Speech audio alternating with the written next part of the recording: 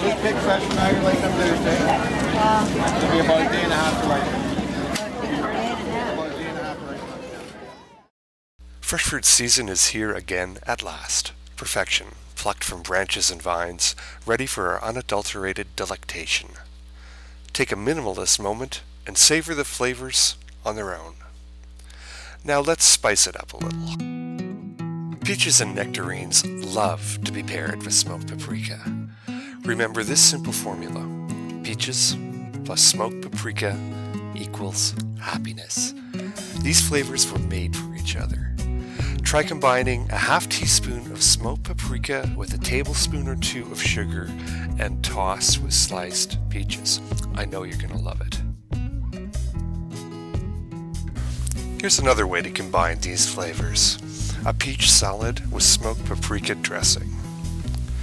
Make a salad with baby greens, some red onion, tomatoes, and sliced peaches. For the dressing, combine olive oil, lemon juice, minced garlic, pepper, salt, and smoked paprika.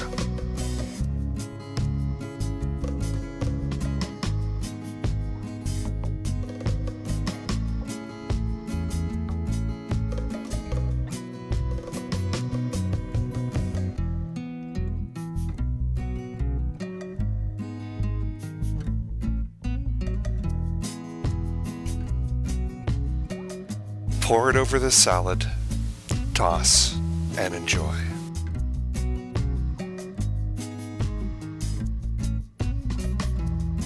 Another surprising flavor pairing is mango and pepper.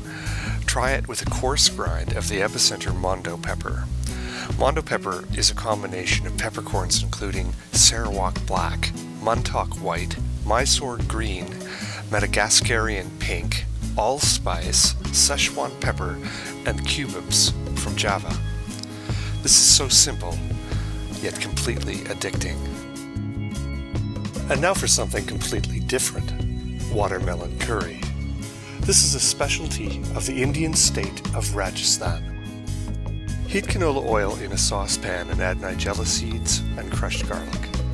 Simmer for a couple of minutes, then add roasted cumin, ajwain, Reshampati chili powder, turmeric, and salt. Simmer for another 30 seconds. Next, we're going to add the watermelon rind.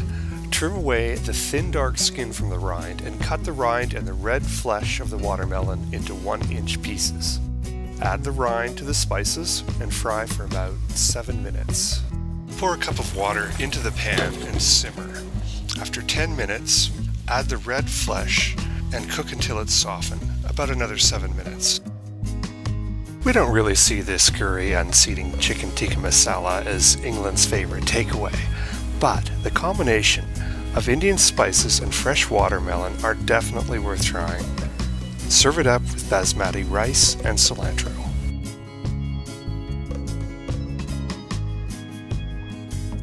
The combination of avocado, lime, roasted cumin, and Aleppo pepper is extraordinary. Combine them in a guacamole or just keep it simple. This is so easy and so tasty. Enjoy.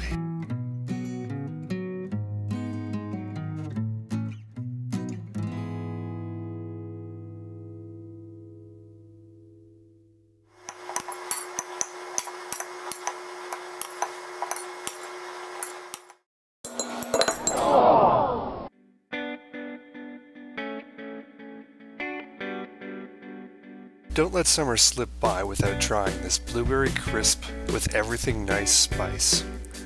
Start by greasing a baking dish with butter and fill it with a quart of blueberries. Next we make a syrup with a cup of water, sugar, cornstarch, and lemon juice. Cook until it's thick and clear, then mix in the vanilla.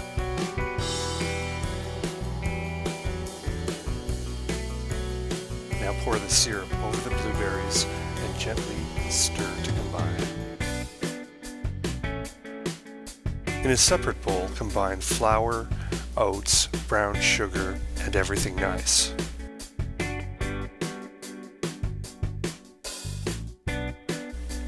Add in melted butter and then mix until crumbly. Sprinkle the mixture over top of the blueberries. Bake for 30 to 35 minutes or until the blueberry mixture bubbles and the topping is brown. Here's one more suggestion. Brandied cherries with everything nice. In a small saucepan, combine sugar and everything nice spice with a cup of water and bring to a simmer, stirring until the sugar dissolves. Let it simmer for 5 minutes. Turn off the heat and add up to a quart of cherries and brandy to the pot. Let it cool, then store the mixture in a jar in the refrigerator for at least 2 days before eating. It'll keep for several months. These are great over ice cream. The Epicentre spices are available at Herma's Fine Foods and Gifts. We'll post these recipes on her website at hermas.ca.